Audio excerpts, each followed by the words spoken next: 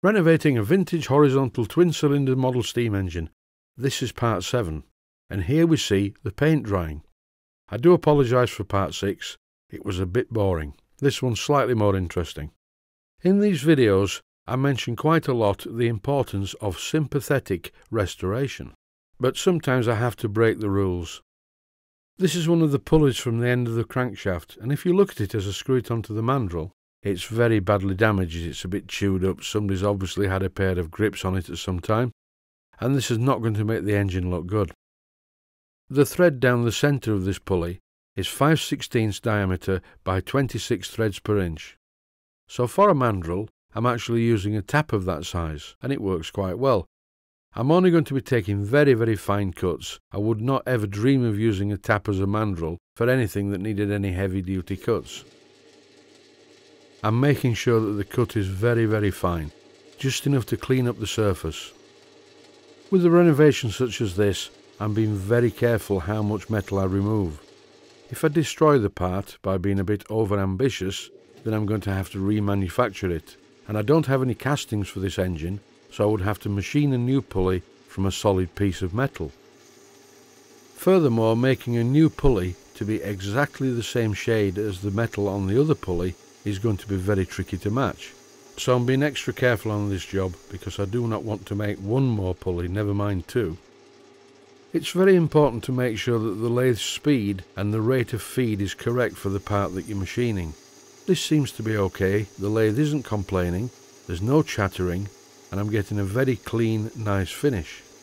Once I've taken a complete longitudinal cut, it's time to face the front of the pulley. Whenever the cutting tool gets to the end of the work, don't forget to wind back the cutting tool, otherwise you may get a spiral on the surface of the work as it travels across it. In this clip I'm facing the front of the pulley with the cutting tool. I'm having to do this because both the front and rear surfaces of the pulley are badly marked. One of the problems of having to do this is the centre pulley groove, which I don't think was in the middle to start with, is certainly not in the middle now, so I will have to machine the other side to make it match.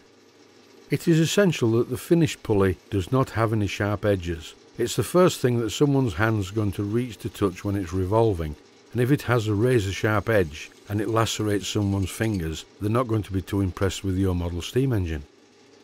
Finally, a quick facing cut across the centre boss finishes off the pulley. Time now to remove the pulley from the mandrel and have a quick look at it. There's still a chunk out of it, but that's from the casting process. There's nothing I can do about that. That's called a blowhole. I'm now reversing the pulley onto the mandrel, and all I have to do now is machine the other side to be the same width as the side that you see nearest the chuck. And once I make sure it's firmly screwed onto the mandrel, all I have to do is machine the face of the pulley to be the same thickness as the part of the pulley the other side of the centre groove.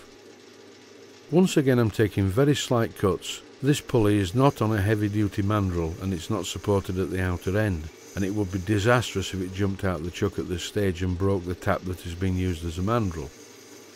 You do need to have an excess of patience for jobs like this, but it's quite rewarding at the end when not only does the engine run well, it looks good too.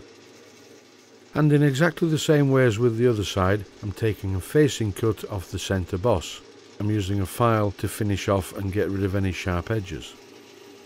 When filing in the lathe, be very careful not to catch the file in the chuck, and do not ever use a file in the lathe that does not have a big wooden or plastic handle. The type of files with the sharp spike on the end are not what you want. Also be very careful if you're using sandpaper, that can be dangerous. As I've said many times, always wear suitable protective equipment. Now this is a very small round needle file. It has a big handle on it. You can't see the handle, it's off the camera. And again, be very, very careful. You can be badly injured using these kind of machines. So I'm not saying that you should do it this way, this is just the way I do it. Here I'm checking the finished sizes of the pulleys by putting them on a piece of steel plate, and they're more or less identical. So for now, thanks for watching and I hope you found it useful.